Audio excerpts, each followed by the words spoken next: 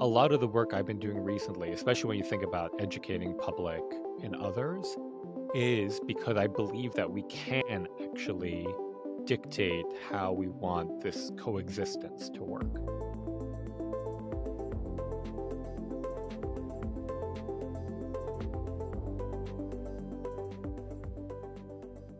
Join me in welcoming Raffi Krikorian. He is the Chief Technology Officer and Managing Director at Emerson Collective. Raffi was before that actually also leading self-driving efforts at Uber. I think you were responsible for the launch of the first ever self-driving Uber fleet. And you've also been leading a 500-person global team at Twitter, where you were in charge of the platform. So I'm very, very interested about this conversation now because you have been exposed at the cutting edge AI, basically. And I see you're also very passionate about educating people about the nuances of technology. Absolutely. So let me start with this easy question, very easy question.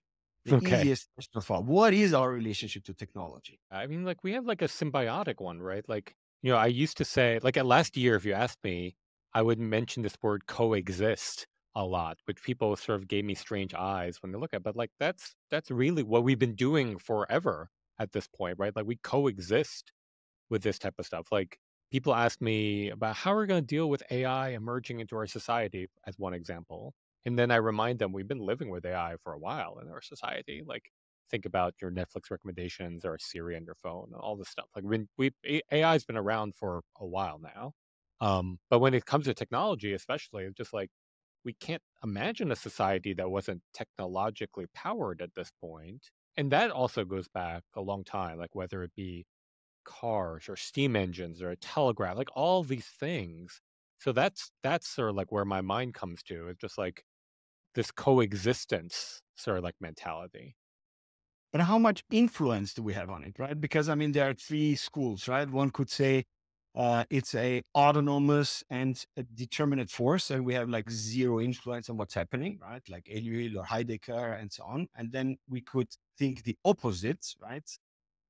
Which the European Union agreed on in their own declaration that technology is a product of human shaped by human values, so we can change basically anything.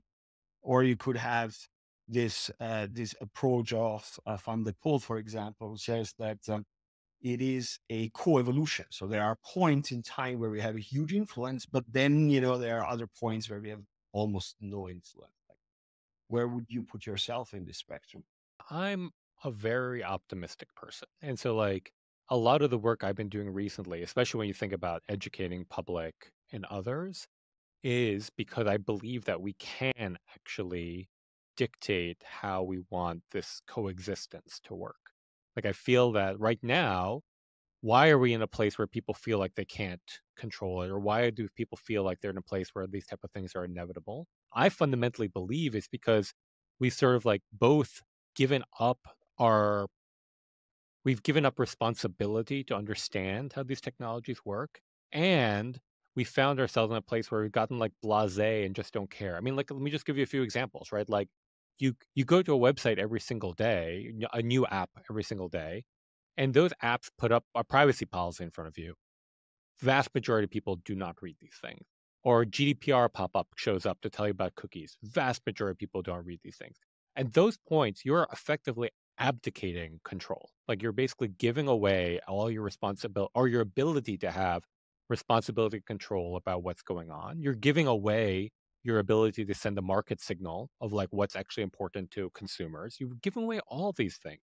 So when people say that like technology is not able to be controlled, I'm going to go back and say we've just given up our chance to control it. We can still get that chance back. Like, we can still absolutely get that chance back. Like, right now, my mother-in-law, for example, she understands why we don't change speed limits on highways. She understands that because they're there. They're a safety mechanism. If you go too fast around a turn, you might literally fall off the highway. Your reaction time, she viscerally gets all that.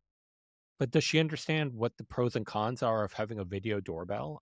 Does she understand the pros and cons of using, say, an iOS device versus an Android device? Which she doesn't. And in fact, she's abdicated that. She'll just ask me, or she'll be like, well, I've bought Apple devices all my life. I'm just going to keep on buying Apple devices. So we've given up our ability to control these things. We've given up our ability to send signals back to the creators of these technologies. So I stay, I'm not sure I believe in any one of those three, except maybe if I had to really choose, it's probably the second one that we can control it, but it requires us to be curious. It requires us to be inquisitive. It requires us not to simply go along with some marketing jargon and decide to go and try and buy and use a piece of technology. It really requires us to be like deeply introspective on what this coexistence relationship should be. Just to play the devil's advocate there, that's you're absolutely right.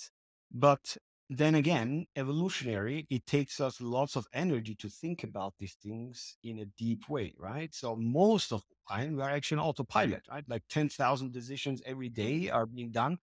The vast majority of it you're not even aware of that you're doing, right? And then you have these companies. These companies are like literally playing on that, right? I mean, they're Yep, reverse engineering humans, right? Like that's the right. feed that have Facebook and even Twitter and so on. This is all engineered, right? It's not by chance so addictive.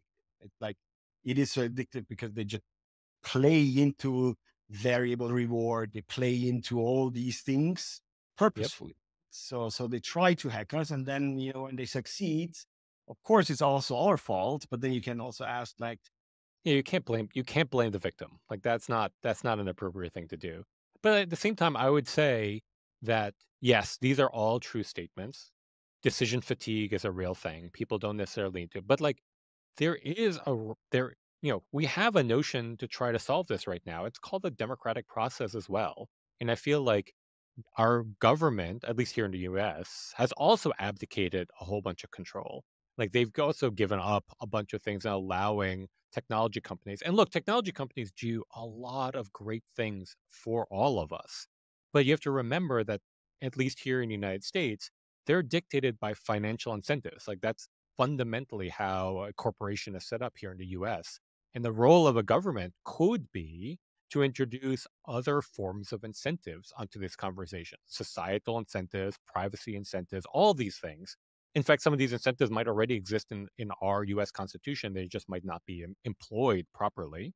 And so, like, the government has also been abdicating a bunch of things. So, if you were to think about a three-legged stool where there's like the developers of these technologies, you have the consumers who use these technologies, and you have the government who potentially could be regulating or adding other incentives. Both consumers and government has sort of like fallen off on our responsibilities. And so, one way to solve this, if we can't push it to the end users, is for government to sort of step up. And at least in the US, they're trying, they're at least making noise about it. We haven't gotten very far, but at least they're starting to make noise about it. So that's kind of step one, at least.